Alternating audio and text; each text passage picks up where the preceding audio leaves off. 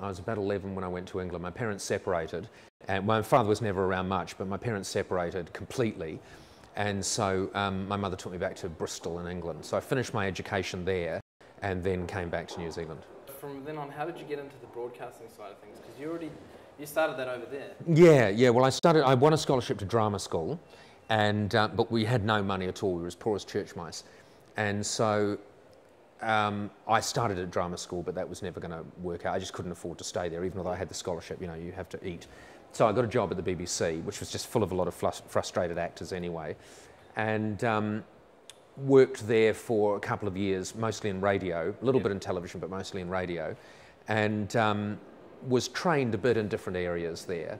And then I took 2 years off, came back to New Zealand, worked for the national program, it was called then, which is now what, Radio New Zealand National, as a producer.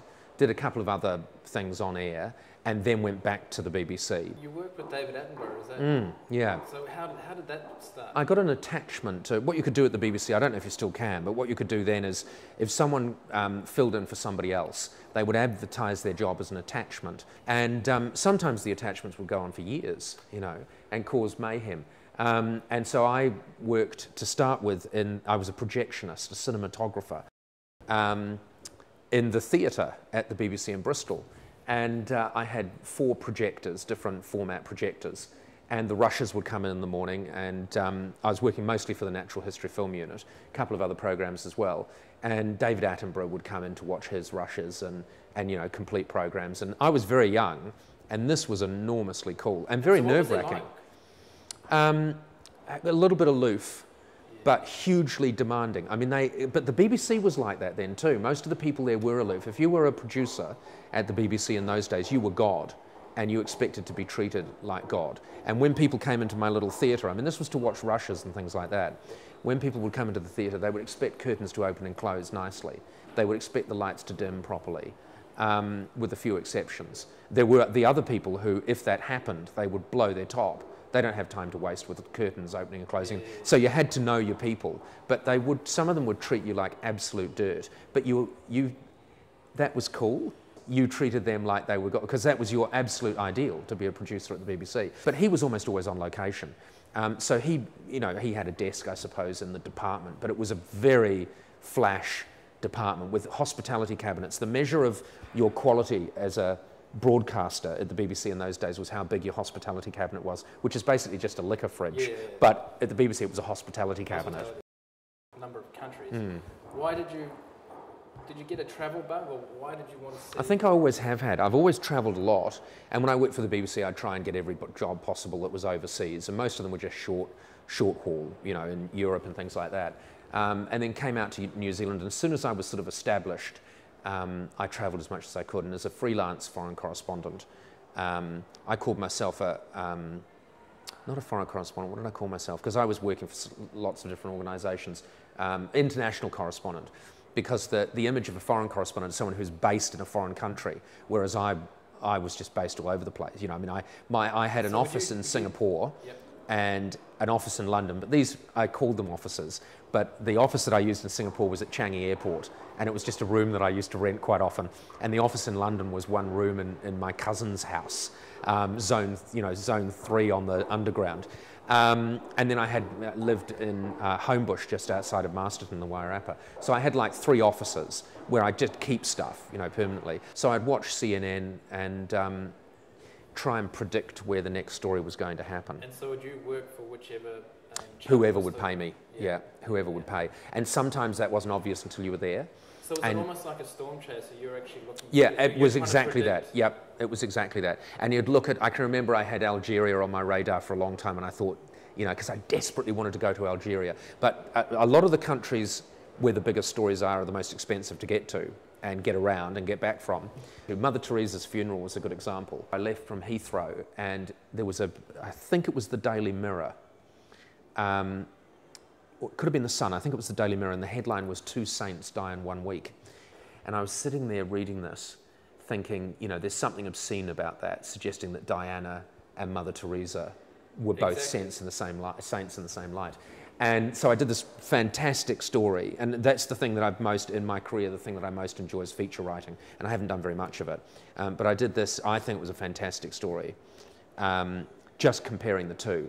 And I did it based on a child that had come from a public school in England who had paid £3.75 for a rose and stood in a queue for a long time to put it at Kensington Palace, versus a little girl that had come out of the slums for the first time in Calcutta and had stolen a flower and had stood in a queue for 3 days and like 85% humidity. She hadn't had a decent meal for her entire life, just to file slowly past the body of Mother Teresa and put the flower on her body. And as she left, as this girl left, I was standing there. Because the media, this is the funny thing about India, the media didn't have to stand in queues or anything in India. They could go straight up and do whatever they like, which doesn't often happen. And this little girl then had to go back to the slums after this outing she had. And as she walked back, one of the missionaries of charity blessed a petal and handed her the petal, and she took it back. So I did this sort of feature for The Independent in London on the obscenity of suggesting that Diana was a saint in the same light as Mother Teresa. But how well was that received? Very badly. It was fantastic. It was fantastic. There were so many complaints, and to their great credit, The Independent loved it. And they sent me a letter to tell me how pleased they were with the huge number of complaints. You know, to suggest that week of all that Diana was no saint. Yeah. But good for them for printing it. Guy telling us. Yeah, who the hell does he think he is? Hopefully he stays in Calcutta. So how did you end up in the Congo? The Congo was later on. I've been a foreign correspondent for a while, and I started to, because you do more and more dangerous things because you don't die. And I was in some really shocking situations because, again, as an individual, you have to go where the networks won't go. You get to the point where you'd have to go further than other people to get the story. So if you've got 10 people who are trying to get the story, the person that gets closer to the story, chances are will be the one whose story is picked. Yeah, sure. And so I was doing some pretty dangerous things, and just getting as close as possible, which sometimes you can do because you're on your own, that a crew could never do. You know, the BBC could never get there because, you know, you're so conspicuous, whereas one guy with a small sort of satchel with all of his broadcast equipment in it, which wasn't much in those days. Anyway, I decided that I'd go to the Congo, and because I read the story about Douglas Keir, the Hamilton guy that was on holiday over there with his wife, actually in Kenya, and decided that he'd go and see the guerrillas at a time when there was civil war. And that's another part of the world you can always depend on for a decent story. There's always some kind of civil war going on. They always seem to have a lot of conflict. Yeah, it's a basket case, really. But it's a beautiful basket case. How did you approach that story? Well, you have to, intelligence is the thing. The only thing that keeps you alive is that you know more than the other people. What was your plan to free Douglas? The plan to free him was just get as close as possible and use locals, and work on the fact that they wanted publicity. So in return for Douglas Keir, I was going to offer them publicity. So I had this idea, slightly naive, but we're all slightly, in any situation like that, you're slightly naive at least, because no one really can tell you what's going on. So you deal with as many locals as possible. And you can understand what the locals want and what their motivations are. I mean, it's so important. It's very complex, these situations, because everyone's risking their life in a situation like that.